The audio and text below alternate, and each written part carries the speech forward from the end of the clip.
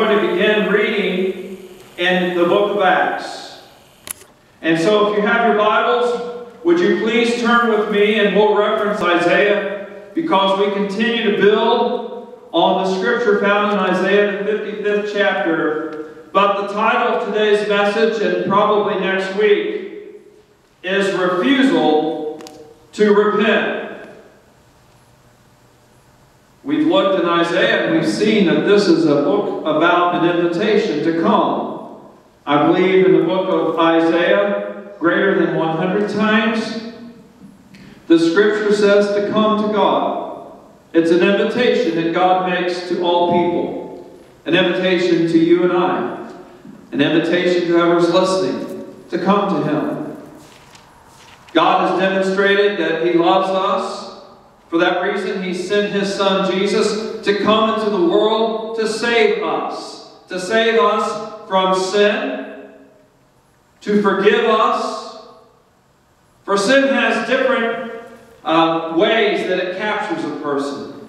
Sin captures a person, number one, by its power. People's lives today are held by power in sin. We look at all the different things that's occurring in our country throughout the world. We see our young people and all people of all ages. People are going in all kinds of different directions today. They lack respect for God, and their lives are being destroyed because of sin. And sin is what separates us from God. Sin captures people's lives. It captures their minds. People's minds today are destroyed by the things they see and hear. That's why I always caution people, be careful what you continually listen to and what you continually read, what you continually watch on television.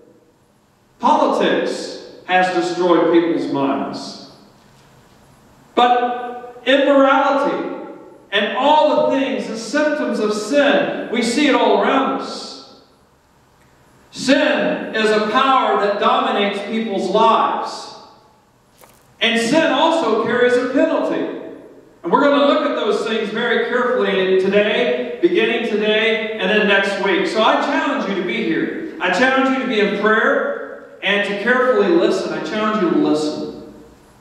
And I'm asking you right now just to set aside everything in your mind, and just for the next few minutes I want you to listen to me. And if God has called me to be a preacher, then what I'm saying to you today is important. Not because I have this great standing, not because of who I am, but I thank God when He has me speak, He's demonstrating to anyone listening or anyone that can see me, He's showing people the grace of God, His love, showing people that He's not calling us because we deserve it or earn it, but it's by grace and by the love of God. I'm here today because of God's love and grace. So if you're looking in the book of Acts, I want you to read with me. Does everybody have your Bibles? Let's give God our attention today. Open your Bibles today to the 17th chapter.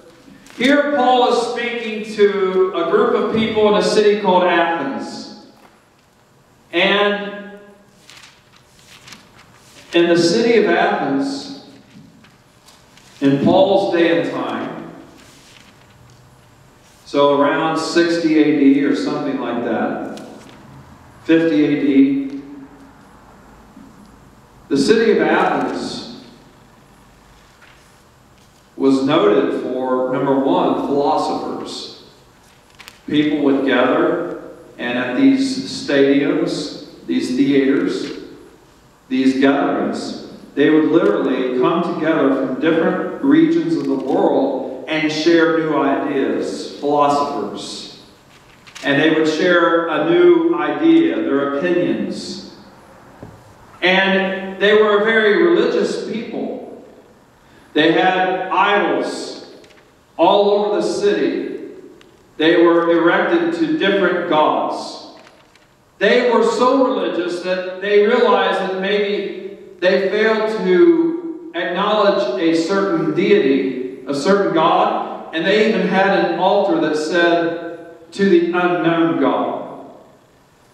Because they realized maybe in all the many different idols they had set up throughout throughout their city, they realized that maybe they missed one. And so they had an altar that's set up, and it said, "This is the altar to the unknown God." That was an idol, the unknown God. And so the Apostle Paul, that we looked at last week, remember how the Apostle Paul repented as he was in the presence of Jesus, and Jesus gave him a new direction in life. And the Bible tells us how the Apostle Paul repented, and he sought God's forgiveness, and he put his faith in Jesus, and God changed his life. And now the Apostle Paul was on a journey with God, and he was traveling throughout all the world at that time, sharing Jesus in different places. And here he is in Athens. And here's what he says in verse 22, Acts chapter 17. Has everyone got your Bibles open? Acts chapter 17, verse 22. Paul then stood up in the meeting of Areopagus and said, "Men of Athens, I see that in every way you are very religious. For as I walked around and looked carefully at your objects of worship, I even found an altar with this inscription, 'To an unknown God.' Now what you worship is something unknown. I am going to proclaim you. The God who made the world and everything in it is the Lord of heaven and earth, and does not live in temples built by hands. And he is not served by human hands as if he needed anything, because he himself gives all men life and breath and everything else." Verse 26.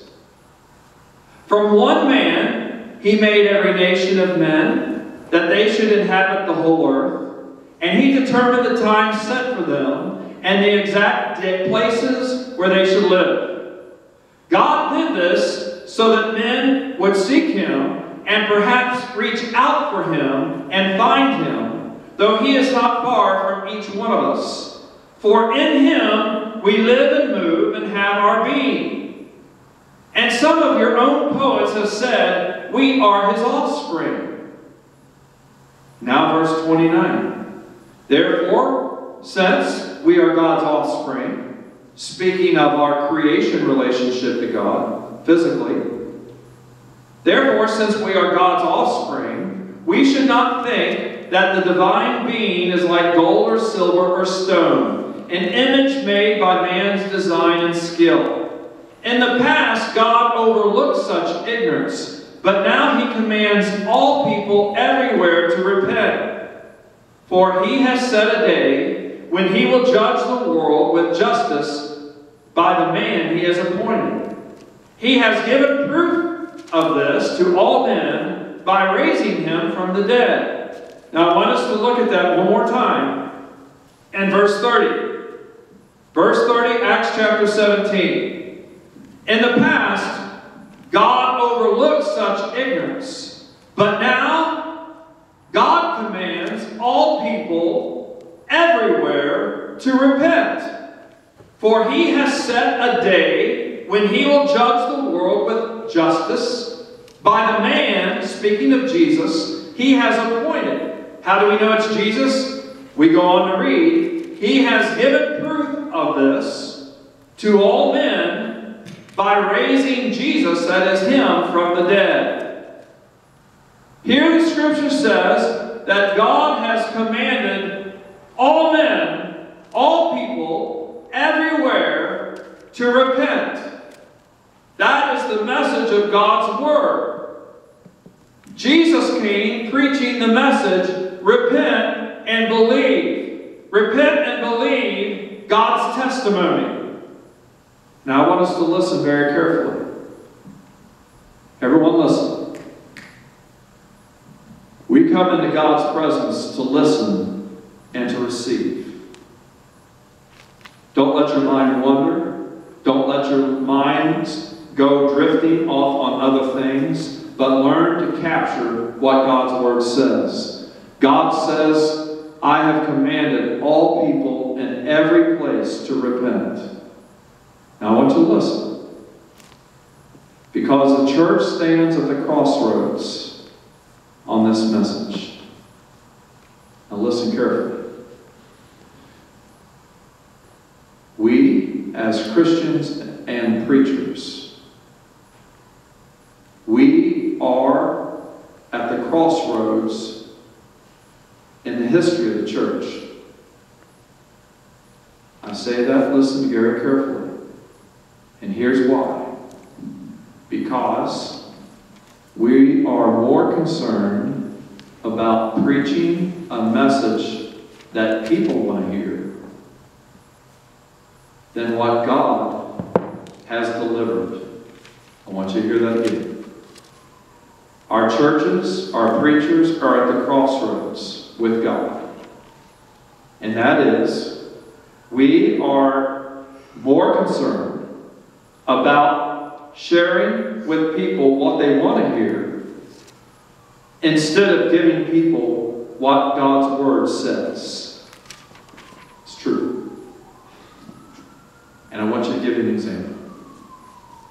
Here we read that God has commanded all people everywhere to repent. Now here's what I'm getting at. I just want us to listen for just a moment. I know it's getting late, but I want you to focus on what I'm about to say. People say, well, I was born this way. I'm born this way. There's a movie that talks about how people are sometimes murderers. They're born that way. They're born with this inclination of anger and aggression. Some people say, well, I'm born this way with an addiction, whatever it might be. I was born this way.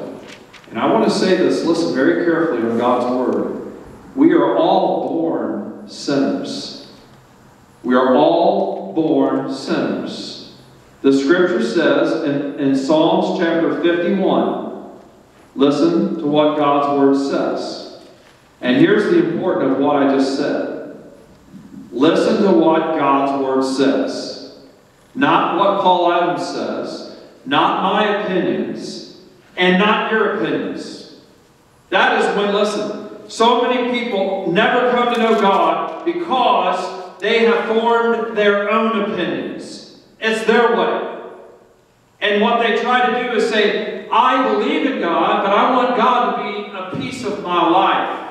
He's not going to tell me how I should live, how I should behave, how I should act. I've been born this way. I'm going to live my life pleasing myself, and I'm going to bring God in as part of my life. But that's not the Christian message. That's not what it means to repent. Repent means, as I've said before, according to God's Word, it means to receive God's Word as truth, all of it, and to say, God, in response to your Word, I'm going to surrender my life to you and say, God, yes, I've been born with these weaknesses, these sins in my life. That's my human nature. We all have a human nature. We're born that way. That's why Jesus came to give us the life of God, the divine nature. That's what he meant when Jesus said, you must be born again. That's the only way for me to change, is to be born of God. I can't change my human nature. I can't change my human heart. Only God can. And that's why Jesus came and died on the cross and was raised again. He has given us His Spirit so that when we repent and trust in Him, His Spirit comes into our lives and we're born again, receiving the divine nature of God. Only God can change us. And here's what the Scripture says in Psalm chapter 51. Are you there with me? Look at let's just begin reading at verse 4. Psalm chapter 51, verse 4. Against you, you only have I sinned and done what is evil in your sight, so that you are proved right when you speak and justified when you judge. And here's what it says in verse 5. Surely I was sinful at birth, sinful from the time my mother conceived me. Did you see that? Psalm chapter 51 and verse 5. I was sinful at birth, sinful from the time my mother conceived me. I was born with a human nature inclined to sin.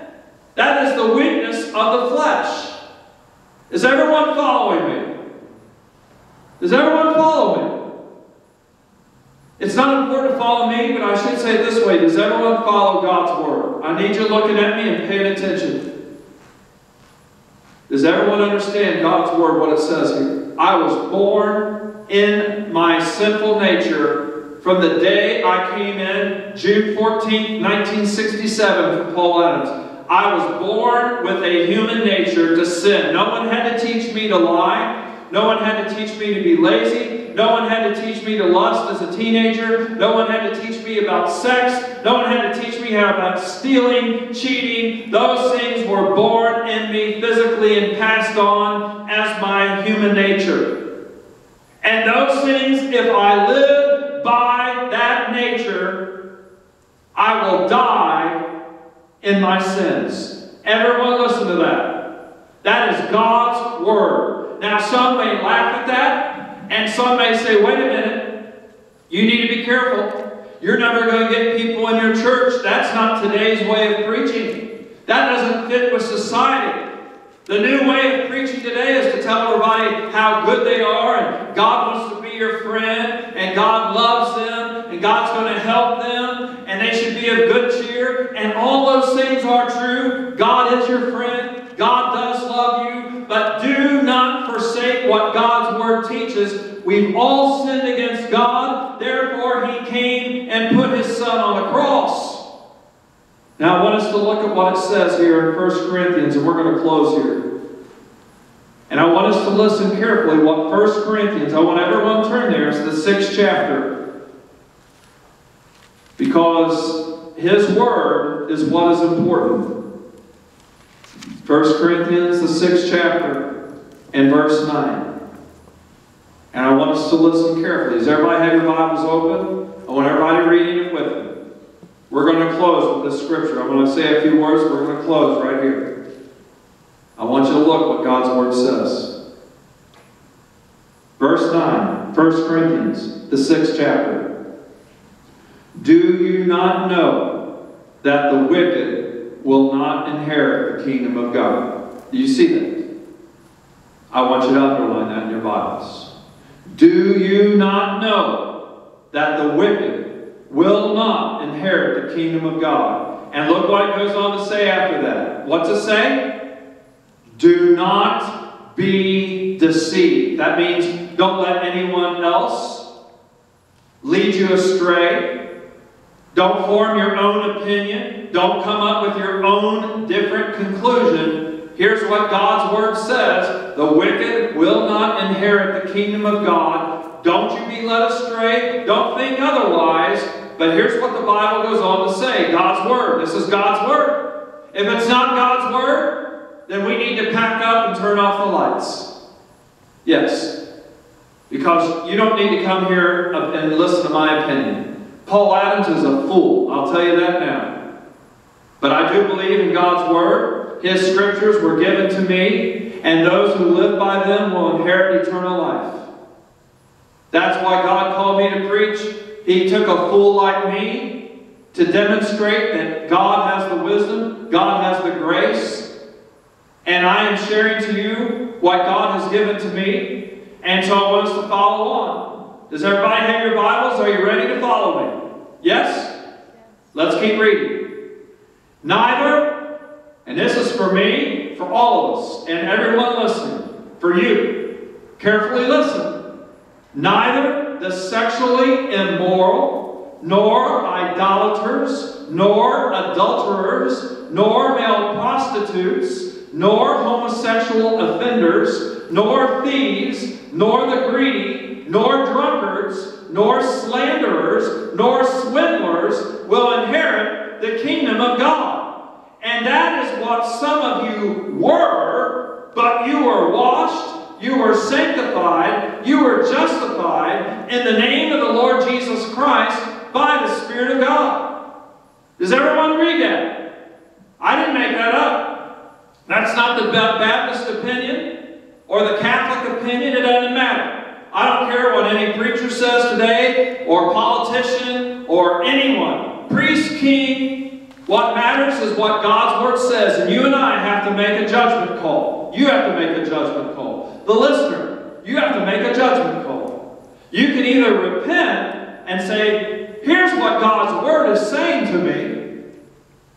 Here's what God's Word says. It says, do you not know that the wicked will not inherit the kingdom of God? And it goes on to describe the symptoms, the nature of the wicked. We read that together. That's God's Word. And Paul Adams and Len and Ryan and Samantha and Joyce and everyone else listening in, we have to decide. The listener on this video, if you're listening today, you have to make a decision. I will either repent and say, God, I hear your word. I have failed you. I'm living that lifestyle. I was born with this weakness, but because your word, I respect it. Because this is God's word, I want you to change my life. I repent. That means, God, I want a new direction. Your word tells me that if I continue living this way, I will not inherit the kingdom of God. You're not pleased with me. Therefore, because your word tells me how I should live and behave, and because your Son Jesus, He came, that's why we celebrate this wonderful season of Easter. He came and He died for us, didn't He? Yes. Why did He die? I say that with exclamation, and I mean it with emotion.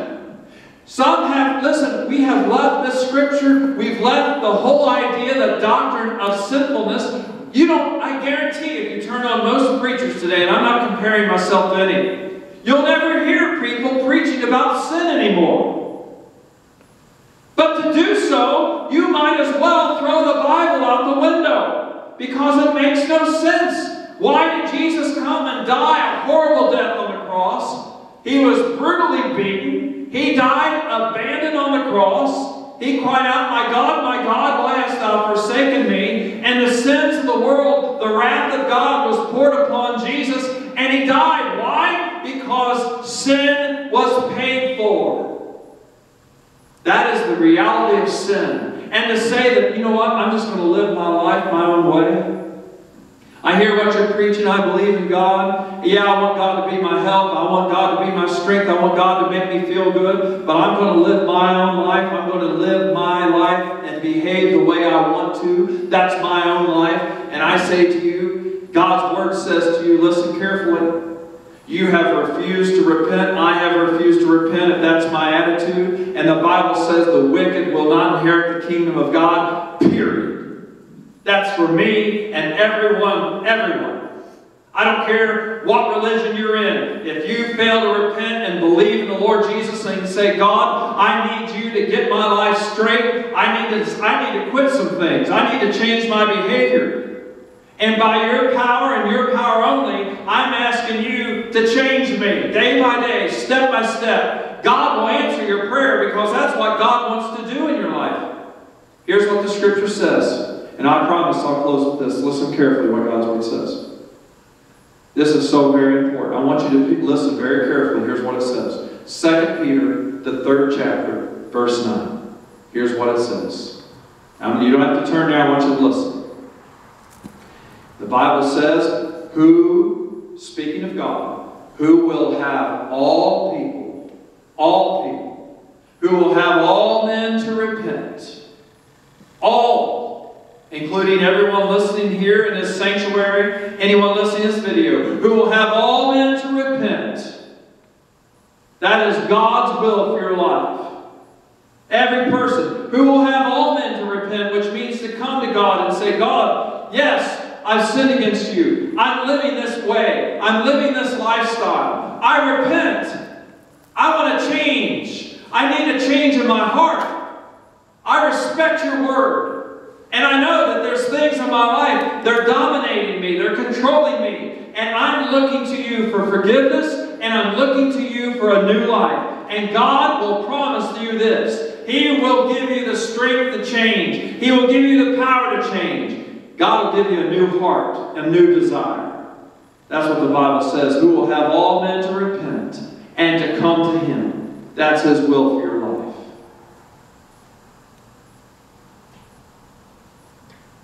We're going to talk more about what it means to refuse to repent, because sometimes when we refuse to repent as Christians, it is devastating.